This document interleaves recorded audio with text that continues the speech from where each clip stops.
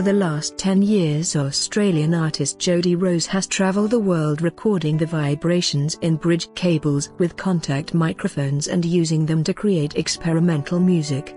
You could say she has an almost intimate relationship with bridges, and recently she decided to make it official by marrying a mysterious bridge in the south of France. Le Pont du Diable, Devil's Bridge, is a 600-year-old stone bridge built over a steep-sided gorge in Céret, but for Jodi Rose it's simply the one.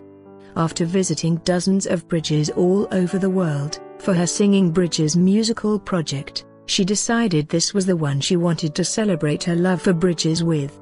Although he is made of stone, the resonance of his being is very present, and I feel at peace in his strong embrace, Jodi said.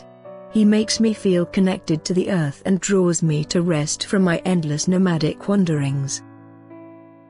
He is fixed, stable, rooted to the ground, while I am nomadic, transient, ever on the road.